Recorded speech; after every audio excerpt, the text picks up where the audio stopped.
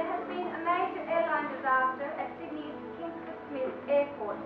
A Boeing 747 aircraft carrying 7 faculty members of the AGSM. Preliminary investigations suggest the crash occurred after the egos of those on board overinflated.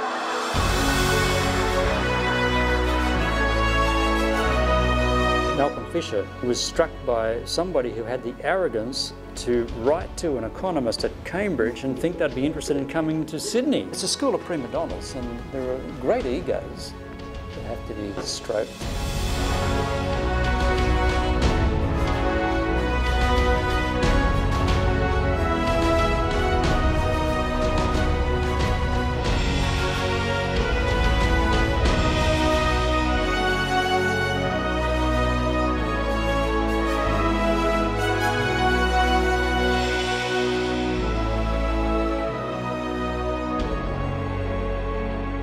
There was only 35 of us. The staff, the establishment made up the rules as they went. There were a lot of people just worried about whether they were going to be thrown out. But if you fail one course, That's you're right, out. yes.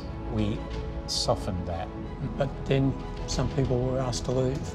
You were a junior lecturer, therefore you had a smaller chair than a senior, than a professor, you know, so there was all of these. And the AGSM, on everything, we kept pushing the barriers a bit. And so I know that from dealing with the Chancellery and the purchasing department and places like that in the Chancellery, it was, AGSM again.